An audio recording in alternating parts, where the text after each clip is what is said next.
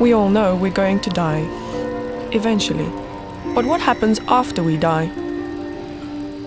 Maybe at death you simply cease to exist. Your body turns to dust and, well, that's it. Game over. Or maybe something does happen after you die. What if life somehow continues?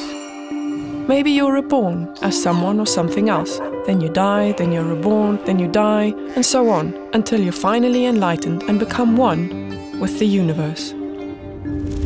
Or perhaps you become a shadowy ghost, wandering in the underworld. Or maybe you're judged on how good you've been. If you've done more good than bad, you win. Here's the problem. If you're alive, there's no way to know what it's like after death. Unless someone dies, then comes back to life and tells us about it. According to his followers, that's precisely what Jesus did.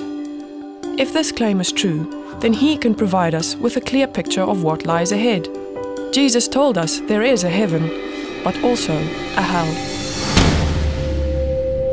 Your response matters because your view of the next life affects how you live this life and whether you'll be prepared for what lies ahead. None of us knows when it'll be our turn. But notice, each of these after-death scenarios contradicts the others. If one is correct, the others aren't. One option is unique. Jesus Christ is the only person who actually conquered death. And Christ offers his life to you, giving you a new life that can begin now and continue after death in heaven. A life that doesn't depend on your goodness, but on his. Are you ready for death? You can be.